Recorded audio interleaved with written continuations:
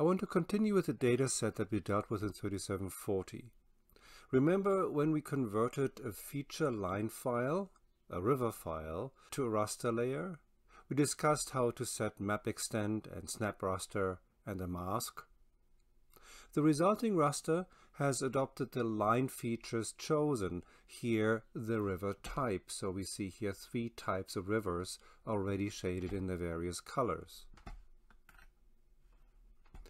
So when we query this raster data set, here I query this point there, and we have here a recurrent stream. In green I have an indefinite stream, so constantly flowing stream. But what about the values that are away from rivers? So wherever we click outside a river, you will see that we have no data values. And no data values can be a problem when combined in raster analysis, because anything that deals with no data will result in no data. We simply don't know what to do. So for environmental modeling, for ecological modeling, for suitability analysis, for constraint analysis, for cost path analysis, for a host of other analyses, we would want to avoid no data value, which means we have to convert the no data value to actual data values. And we can also visualize the data by going to our symbology, going to mask, and giving the no data value any kind of value. Let me just choose a light yellow here. So now you see all of these light yellow values, of course, are no data. They will not appear in the table of contents except if we add them by hand into the symbology. What we usually want to do is we want to convert our no data values into data values, and we can do that in several ways.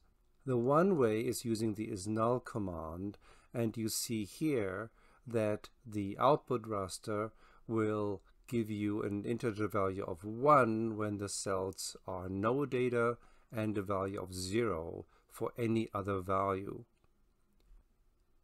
I want to apply the isNull command not directly in the geoprocessing tool. I want to apply this in the raster analysis tool.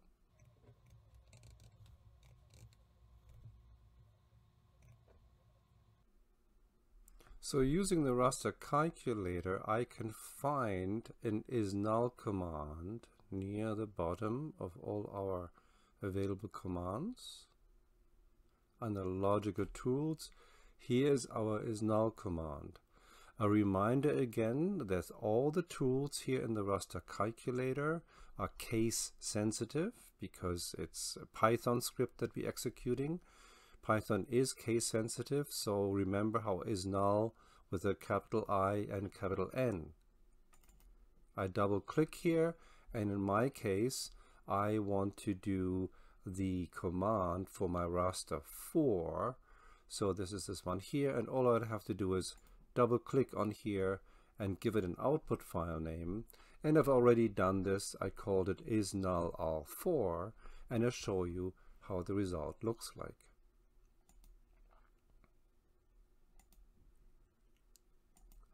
The result looks like this. Everything that was a river now is 0, and everything that is not a river is 1.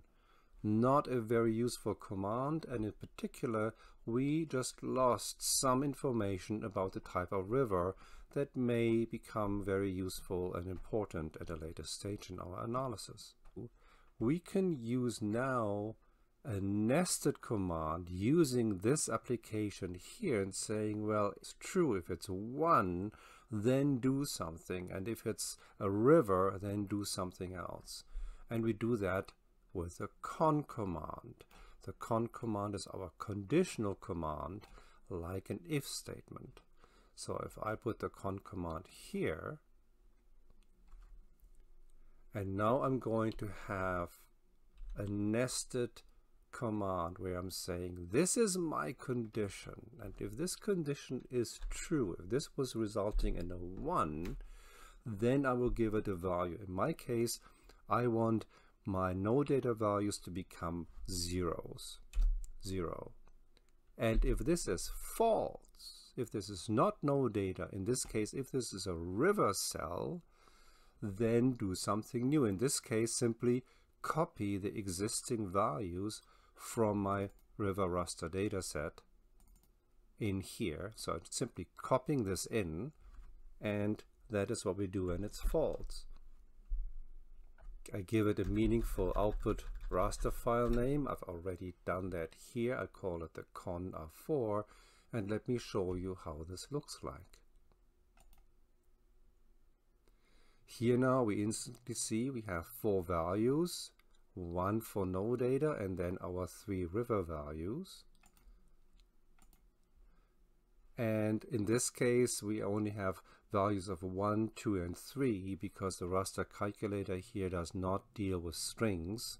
So it simply numbers our river types 1, 2, and 3. But of course, it's easy to go back into the symbology and copy these values over, maybe by hand in this case, because it's only 3 values, directly into our layer.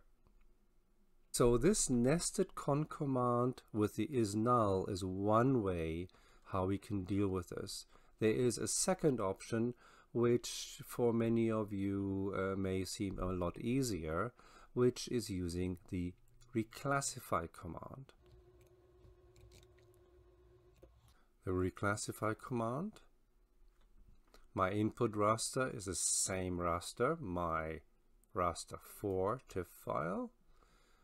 Reclass field is a value, that's all that is inside. Let's look at all the unique values that are inside. Values 1, 2, and 3, and NoData. And now all we need to do is change the value of NoData to 0, give it an output file name, and hit run. And here is the result of this reclass. In essence, identical, just changed in colors, but identical in values. And here now we see 0, 1, 2, 3 and 0, 1, 2, 3 because that is how now hard-coded. And now either of these two results are very useful for further overlay analysis. So please remember, when you do a feature to raster conversion, it doesn't matter if it's a point or a line or polygon, you may have to do some additional analysis to convert NoData to something that is meaningful for your analysis. That's all for today. Until next time.